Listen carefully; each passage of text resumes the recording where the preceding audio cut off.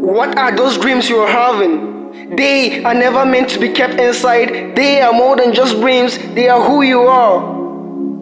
You're born and created with them instead in your DNA. You already have them within your control.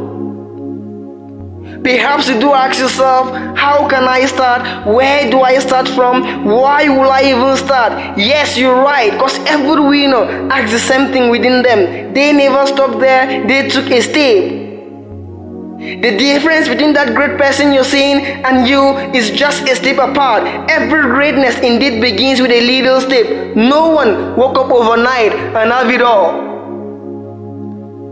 Believe me, that all-time dream is not just a dream, but it's a purpose. You keep telling yourself, I'll do it next week, next month, next year, someday. No, wake up. The right time is always now to start.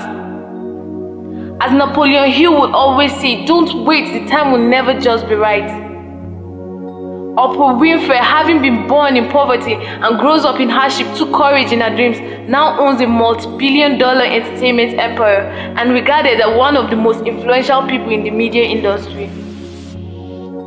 J.K. Rowling, being unemployed and survived on welfare benefits, was passionate about writing and created the world of Harry Potter.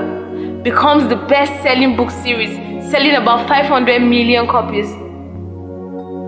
Sir Richard Branson, even after struggling with academic performance, founded a magazine at 16, started building his empire step by step, and become one of the founders of Virgin Group, having more than 60 companies, serving millions of customers right now.